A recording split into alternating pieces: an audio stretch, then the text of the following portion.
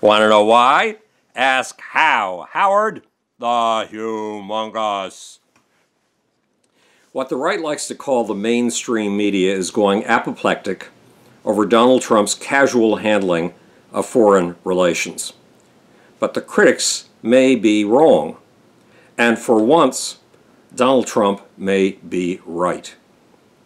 Donald Trump is not even president yet, but he has held at least 9 meetings and phone calls with the leaders of foreign nations. Normally, the Trump critics point out, a president calls in the foreign policy experts from the State Department before each call with a world leader. The president gets a briefing on all the geopolitical booby traps he should watch out for and gets an official set of talking points. But Donald Trump is skipping all of this. In the words of Daniel F. Feldman, a former special representative to Afghanistan and Pakistan, quote, he's made himself not only a bull in a china shop, but a bull in a nuclear china shop. How is Trump making potential trouble? Our closest ally is England. A call with British Prime Minister Theresa May should have been one of the first Donald Trump made. But no, Trump didn't get around to British Prime Minister Theresa May until he talked to 9 other world leaders. 9 others. That's an insult and a slight. Trump talked to the head of Pakistan before talking to Pakistan's archenemy, India. Pakistani citizens hate the United States, and India's citizens often love us. Pakistan gets aid not just from the USA, it also gets huge amounts of aid from China. Plus, the Chinese are making a massive infrastructure investment in Pakistan for their next century super transport system, their new Silk Road. And the Pakistanis and Indians have fought at least one war. What's more, Pakistan has roughly 140 nuclear warheads. So things between the Pakistanis and the Indians are tense.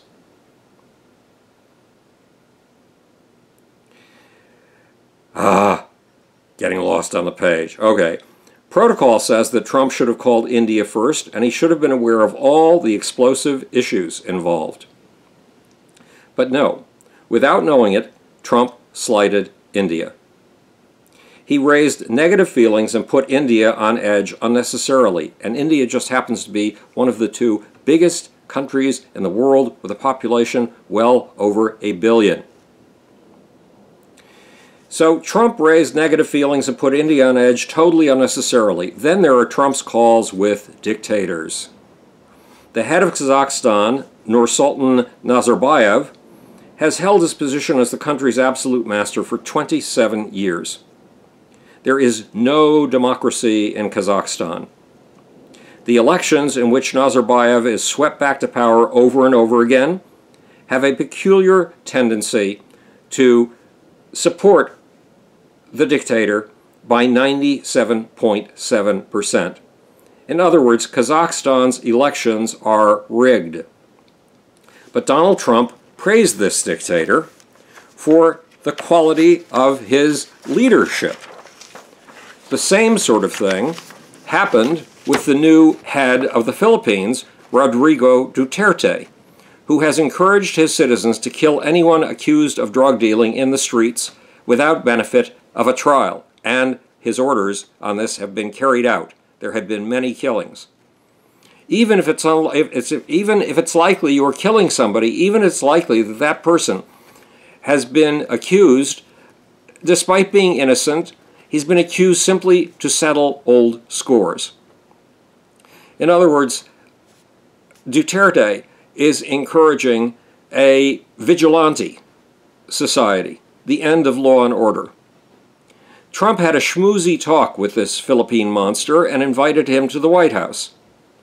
And the list goes on, complete with a phone call with the head of Taiwan that made the Chinese apoplectic. They went crazy. Trump's conversations praising dictators for their leadership style makes folks like me, people who do not like Donald Trump, afraid that Donald Trump wants to follow the leadership example of one of the men he praises most, Vladimir Putin. They make people like me fear that Donald Trump wants to rig American elections and be president for life. But let me tell you a story of skipping normal diplomatic protocols and stressing person-to-person communications. It's the story of my relationship with the 11th President of India, Dr. APJ Kalam. Dr. Kalam and I were introduced through a friend in the military who had spent a year in India. The friend in the military put me in touch with an experienced Indian diplomat who then instructed me at length and for months about level 1 diplomacy, level 2 diplomacy, in other words, how to go through the elaborate and formal routines it takes to deal with a former head of state. I found those irksome. I had no time to waste. I wanted to get things done. So one day, when one of my new books came out, The Genius of the Beast, A Radical Revision of Capitalism, I felt that as a courtesy, I should send it to Dr. Kalam, even if it only ended up in his slush pile. And instead of going through level 1 and level 2 diplomacy to get the book to Dr. Kalam, I sent him an email and sent him the book personally. Dr. Kalam picked up the book at about 4 o'clock on a Thursday afternoon. By 10:30 at night, he had done something that was totally against protocol. He had sent me a personal email with none of his staff involved, and at great length, he called the book a visionary creation, and he called me, I know this is hard to believe, he called me a visionary. A couple of years, and I put Dr. Kalam together with Buzz Aldrin. The three of us had a conference call on Skype, of all things. Several years later, Dr. Kalam came to the United States. He was in San Diego, and I was in San Diego for an annual meeting of the National Space Society. There were so many people who wanted to meet with Dr. Kalam that I didn't think that my presence was necessary. But I got a summons saying, Dr. Kalam wants to see you. Well, I went into a line that was like a line of candies in a Pez dispenser. Each person was shuffled to the elevators, put through security, sent up to Dr. Kalam's suite, and was given 15 minutes with Dr. Kalam. Then my turn came. I walked into the room of Dr. Kalam's suite and saw him conversing with some very important people. I do not think that I'm a particularly important person. So I tried to shuffle myself to the side and sit in the room unobtrusively so I wouldn't interrupt this important conversation. While I was looking for a place to sit, Dr. Kalam's eyes met mine as if we had known each other since first grade. He stepped out of his group of important people, came over, and totally broke protocol. He gave me one of the biggest hugs I've ever gotten in my life. He dismissed the important people, and it turned out that he'd not scheduled me for the 15 minutes of the Pez dispenser.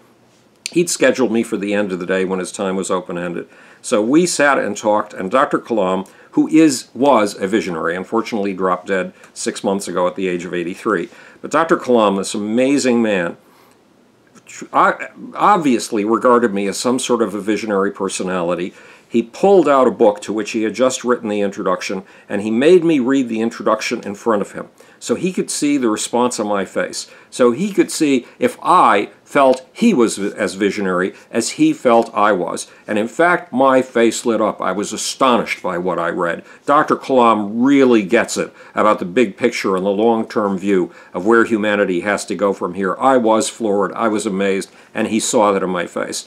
When we finished the meeting, Dr. Kalam gave me 3 more hugs. All those hugs are against protocol, totally against protocol. Would Dr. Kalam and I have had the same kind of relationship if we had gone exclusively through official channels, if we had gone through all the elaborate rituals that are required by protocol? Not on your life. So Donald Trump may be on to something here. Does anything positive come from Donald Trump's phone conversations? The head of the Philippines, Rodrigo Duterte, declared recently that he was shredding his nation's 70-year-long military alliance with the United States, and he was switching his allegiance to China. In the process, he called Barack Obama a son of a whore. Definitely not diplomatic protocol. And ending a military alliance with us would have been very bad news. We rely on Japan and the Philippines to help us check China's aggressive expansion in the South and East China Seas. And thanks to Donald Trump's breezy, often ignorant approach to foreign leaders, Duterte and the Philippines seem to be friends with the USA once again. Maybe Donald Trump is on to something.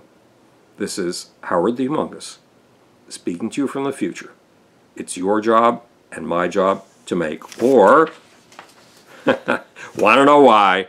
Ask how. And now for the sleazy, slimy, sneaky little off button.